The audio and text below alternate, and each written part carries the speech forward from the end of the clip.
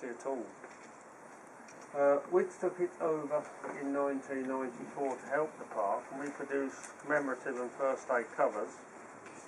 That's one for the invention stamps a couple of years ago, and we put Alan Turing and Tommy Flowers on the envelope. We did one a fortnight ago, and you'll be going to the Tunney exhibition. We'll get to Tunney Tunney this Gallery. afternoon, yes. Yes, Yeah. before you finish. We did one for them, and it's selling very well, fortunately. We also do a little thing which we call our secret. One of the two of you might remember that. It's a bit of fun. It's got some sweet coupons on the back, but I don't think they'll accept them. And then inside it tells you what rations you got during the war. 2 ounces of butter each, 2 ounces of cheese, 1 egg per person per week. So to get your eggs and bacon very often. You also get the registration card, and in there is a message which can be decoded on the online enigma, but I'm not going to tell you what it is. You also get an envelope, you get a nice envelope. That's the Bletchley Park one. There's various ones in there, and we post them home to you for £5 each. There's a recipe inside as well, and they all get Bletchley Park hand stamp on them. We're still allowed to postmark our own mail. Machine. I think it was the SZ42, but the Lorenz was the firm that made it in Germany, used only by Hitler and his high command, as I said. So very important messages, we needed to break into it. You'll hear the story probably from somebody else when we get over there, but the first thing you'll see, we go into what's called the Tunney room. This was the room that shows you, first of all, the sort of equipment that would have intercepted that message when it was sent. It was a teleprinter message, but of course, teleprinter messages can be sent by radio. When they're sent by radio, if you listen to the noise that it makes, it sounds a little bit like Morse, but much too fast for anybody to understand. Nobody could possibly listen to teleprinter traffic and take it down. We needed a machine to intercept it. We used an undulator, I think it was called, for intercepting it and turning it into a wavy line. That wavy line was then read, in this case by ATS girls. It was read by them and translated into the letters that this wavy line represented. All they had to do was to tap onto a teleprinter, and they got the jumbled letter message out. Again, just jumbled letters that didn't mean anything. The machine that did it, this Lorenz machine, had 12 wheels, all of which were almost independent of each other, different number of cogs and so on, a very difficult one to break into. We needed to break into that, and again, in the early days it was done with paper and pencil, but we needed a machine to be able to find the starting position of those 12 wheels.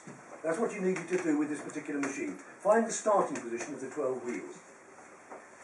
Once you could do that, then you could set up a Lorenz machine to those starting positions, if you had one, but we didn't. Set it up, use the teleprinter message, send the teleprinter message into that machine, and out would come the original. It worked backwards again. All the machine did was sort of add letters at random to the message that went in, so it came out jumbled at the end. So that was difficult, because nobody here ever saw one of these Lorenz machines during the war. Nobody had any idea what they looked like. But one particular thing happened, I'm not going to go into the details here, one particular thing happened that enabled them to do exactly that. It enabled them to work out what the machine worked like, the logic of the machine. Not what it looked like, but how it worked. And once they'd worked that, we could build our own machine that did the same job. So we built this machine, which was called Tunney. This is the way of going to the Tunney room now. We built the machine called Tunney. Most of the naval messages were given fish names. Naval codes were given fish names. So we called the machine a Tunney, and it didn't have 12 wheels, but what it had was 12 strips instead. It's like the wheels were straightened out. And you could plug up these strips to indicate the starting position of the wheels. Fine. That was the machine, that was the Lorenz, but you had to find the starting positions first. The Russians did not know about Colossus, and they did not know that we had actually managed to break the Lorenz code. They knew we'd broken Enigma at the end of the war, but at the end of the war they did not know that we'd broken this Lorenz code, and we didn't want them to find out. So it was kept a secret, even at that stage, from just about everybody. It's one of the reasons why the secret was kept after the war. in order not to give away the fact that we've broken that particular one. 10 colossi were actually built altogether. 2 more were being built that weren't needed because the war finished. 10 were built, but at the end of the war they were all destroyed along with all the other machines. They were destroyed or moved elsewhere. 2 of them were actually moved down to northwest London and Eastcote, and then from there they went down to Cheltenham, GCHQ at Cheltenham. And they were used there, these 2 machines were used there until, I think it was 1961.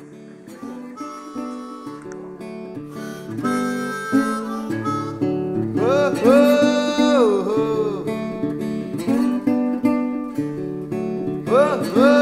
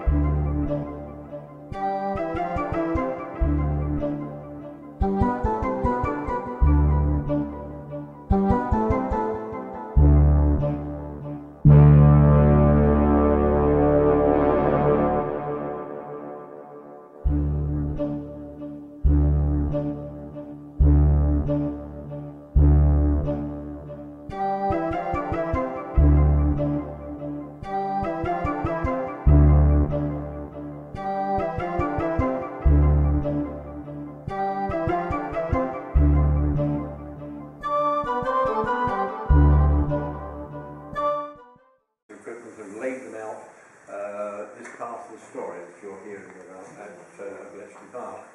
The first thing I must stress, if your guide hasn't already done so, this is absolutely nothing to do with Enigma or monitoring by radio.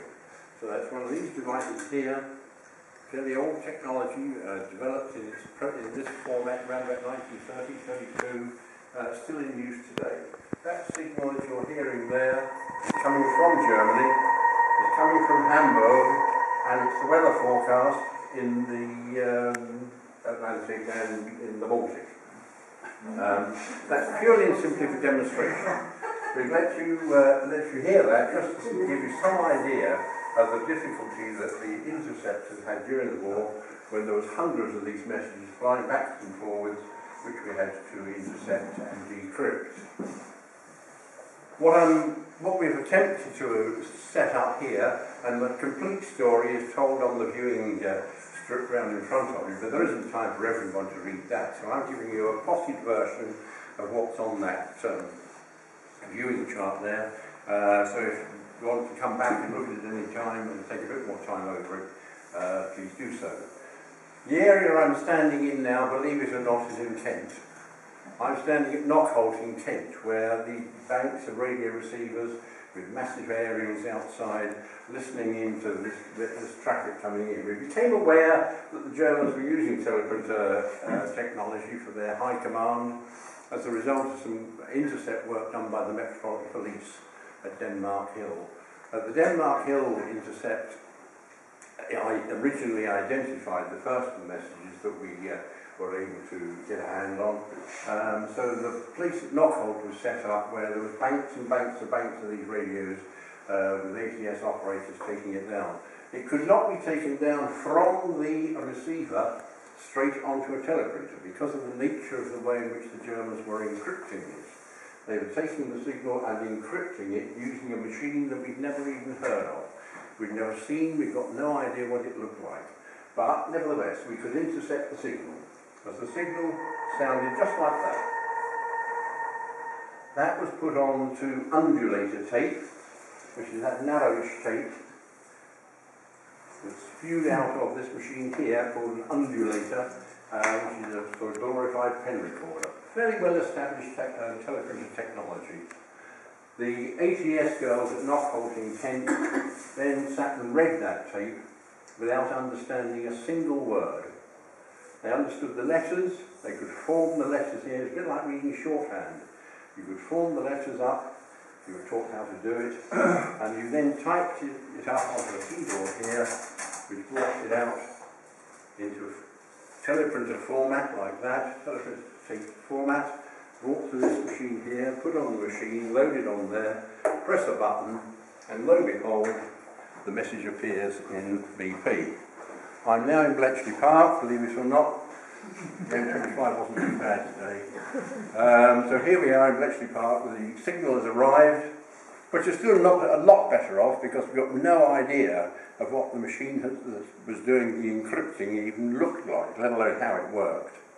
Fortunately, two German operators, fortunately for us, in around about 1942, two German operators made a ghastly mistake, one in Athens and one in Vienna, sent a long message, some 4,000 characters long.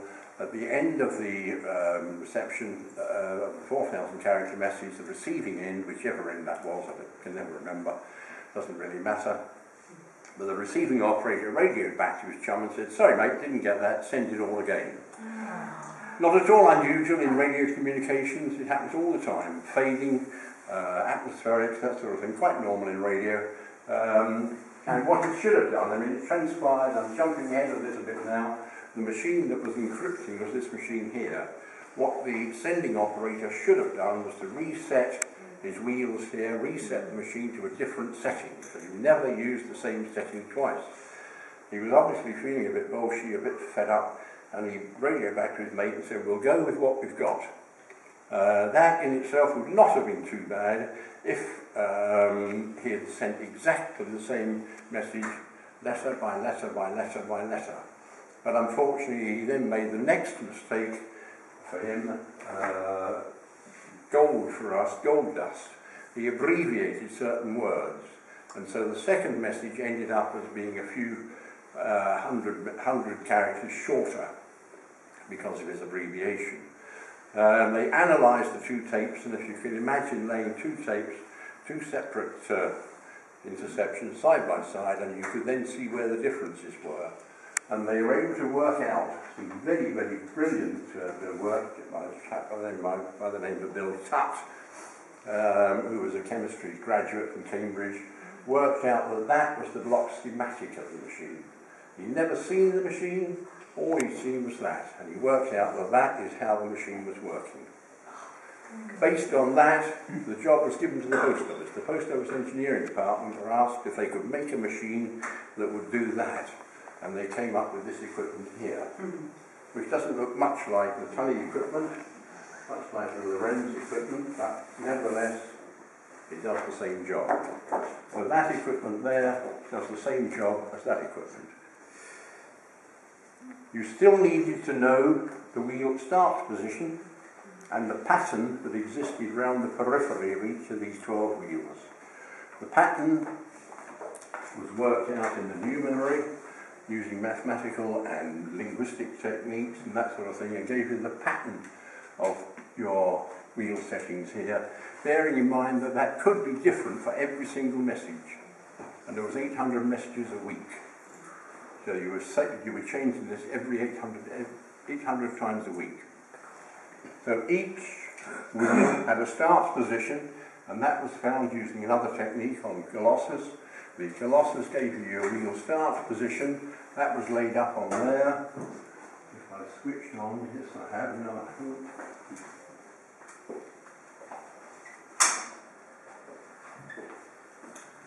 Zero, how you set your program up, you then zero the machine.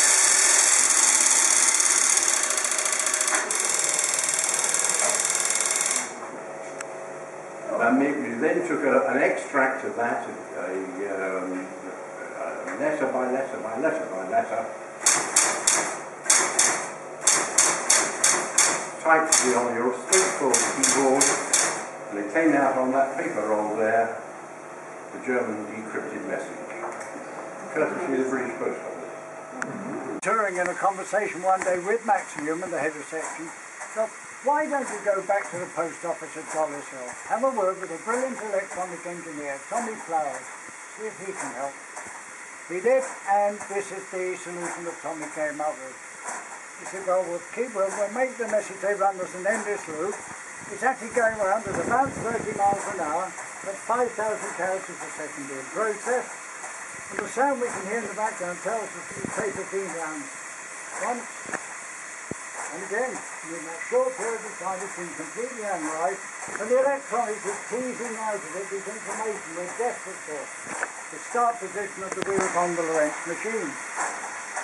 When it gets to the point where the electronics can't improve on its estimate, it will output that information here on the electric writer as a wheel number and a wheel start position. When the information for all 12 wheels has been output, the Wren who's driving the system will take the message tape, take that information, send it back through to the tummy, have it plugged in, message tape through, and will come your decrypt from the teleprinter. The first machine went into service January 1944 and was so successful they immediately ordered a further 11. Only a further 9 ever turned up, took the 10 to site, and number 9 was installed here where we're all standing now. As the year progressed, the design improved and we get to Colossus Mark II, which this is a rebuild. That went into service on June the 1st, 1944, just 5 days before D-Day. The beauty of that was analysis of the traffic between Hitler and his generals. It proved that all those games we played of paper tanks and cardboard aeroplanes under coasts such as Kent and Essex had paid dividends. Hitler was convinced we were going to invade from Dover to Pas-de-Calais, and that Normandy was the diversion. The rest, of course, is here.